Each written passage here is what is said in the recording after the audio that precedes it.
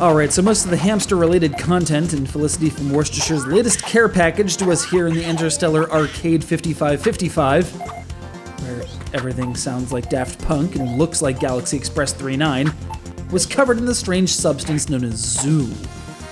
And most of it was actually in English, which kind of threw me. Then I learned that apparently this game, Kung Zhu, very punny, features hamsters with rocket launchers, and ray guns, and fierce jab-uppercut combinations, and double jumps, and katana, and any number of other offensive weapons of pointiness. And then I learned that somehow this all comes together into a basic, but by every measure competent, action platformer, with action hamsters.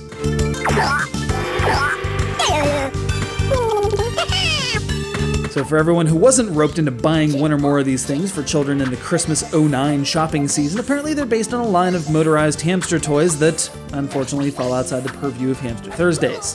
However, this Nintendo DS game certainly does, so I'll go with what I was able to glean from the game. A half-dozen action hamsters with optional super armor attachments, sold separately, have to save the world after 4 of their comrades, the ones you don't pick when you start the story mode, are brainwashed and an evil force makes off with the tablets of Zhu, which could apparently drain the happiness from the world? I have no idea how the heck that works, but it serves as the impetus for handing anthropomorphic hamsters very dangerous weaponry and sending them out into 20 or so stages full of enemies, collectible blue orbs, and ficuses. Or would that be Physi, which contain said collectible blue orbs for whatever reason. It's really just your standard run and jump and slash platforming action, with some advanced techniques like spinning platforms and double jumping, and with the added bonus of being able to poke the tablet-looking thing on the touchscreen to engage that shiny armor mode, which provides a completely different set of attack choices.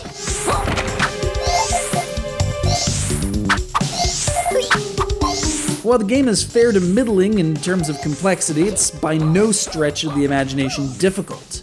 Enemies are rather few and far between. Most drop health-restoring pie slices, though who's supplying these hamsters with pie is beyond me.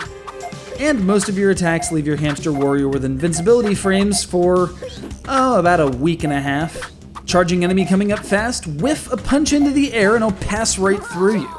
Yeah, it might not make for the most intense fights, but the relatively large stages and multitudinous collectibles mean the focus is solidly on exploration more so than just hacking and slashing your way through a stand of enemies. Still, what hacking and slashing there is certainly makes for an acceptable diversion from the usual myopic hamster raising we usually get here on Hamster Thursdays, so I'll gladly take it. High-pitched crazy frog sound effects and all. And now I want pie.